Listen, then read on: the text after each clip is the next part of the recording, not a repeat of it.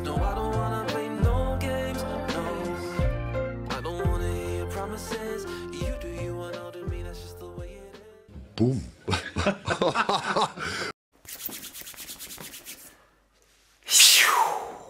I span, I follow too closely, I changed directions without lying. Well, stressful as fuck. Quick shit vid, let's have it. Just quickly sort of run through the game. I thought we'd give a good account of ourselves, to be fair. I thought Harrison looked a lot better. And with Bamford, I just think them two are like, they're just constantly looking for each other. There was that moment early on when Harrison, that long ball were on, and I just thought, we're in here. Like, they're just constantly looking for each other. Bamford with a mint strike. I kind of enjoyed that weird press that we were doing, like letting them two shit cunts have it at back. They were just sort of holding the ball, but like, because I think, you know, I think it can make it seems like it's a bit raggy, but we were picking up ball a lot, and if Aronson were a bit more like clinical, we'd have actually, you know, got a few more opportunities out of it. That's where you want Nonto in there, really, because Nonto's going to, when Aronson got it a couple of times in them areas where it's just one-on-one, like, it just lets go.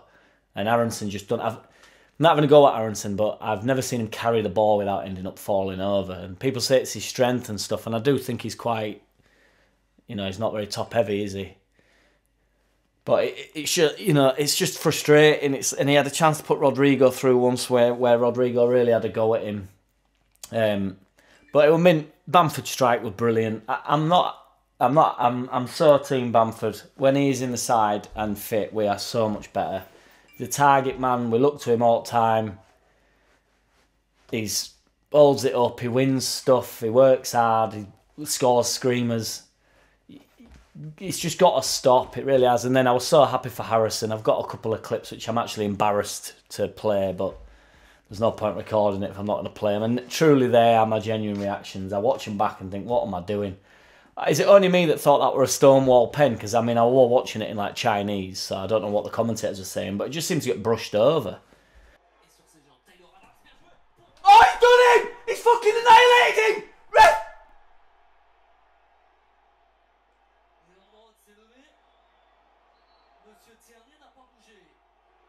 Attention, parce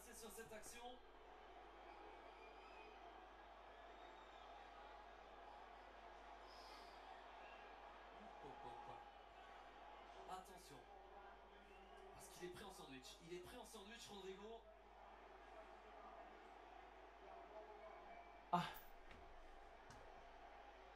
I don't know. And I thought with the goal, with Harrison's goal, I thought something mental's going to happen here with two balls on pitch, like it makes a blind bit of difference. Yes! Jackie boy! Boosh! Boosh!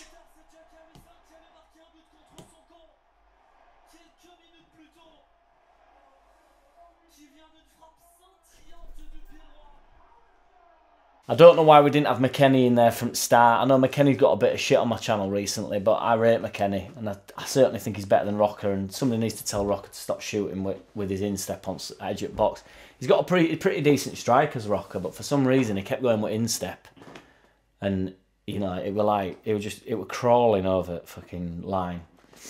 But yeah, Bamford's movement's ace. He had that chance straight after his goal as well, which was just a little bit wide. I think it was Aronson put him through. It was just a little bit. It were a little bit wide at goal. But I'd go in future. I'd go Nonto in for Aronson, McKennie in for Rocker. I just think McKennie's got more energy. He's got a few nice touches. He's better on ball. They looked really shaky up back. I felt. I didn't feel like they were comfortable at all at any moment really. And I thought we held quite well. But I mean, I don't know what happened for their second goal. That was absolutely wild. Rocker got absolutely done for their first goal, which is extremely frustrating. I thought we started second half really well. I was so happy for Harrison with that goal as well. Like, it's proper touch of quality. The two bits of quality in the game came from two players that everybody hates. So I think that's something to go at. And Sinistera got them all important 15 seconds, because I'm sure they start adding up. They soon make minutes to them seconds. So, but in all seriousness, no. But So obviously results haven't gone us way today, but I don't give a shit at this point. It's like we've just got to focus on ourselves, get our own victories. For me, the only way we stay up at this point is Southampton, Bournemouth and Notts Forest. Nobody's talking about Notts Forest for some reason. I think West Ham and Everton will get out of it. Everton have obviously won today. Bournemouth got a result, but you don't fret about it being Liverpool. You know, like going fucking Liverpool. You know, like it's just 3 points. Bournemouth will then go and lose to whoever. You know, Bournemouth are shit and will remain to be shit, just like us. So it's a good point. You take it for how the game went. It's frustrating because I felt like we could have got more, and there were a couple of chances.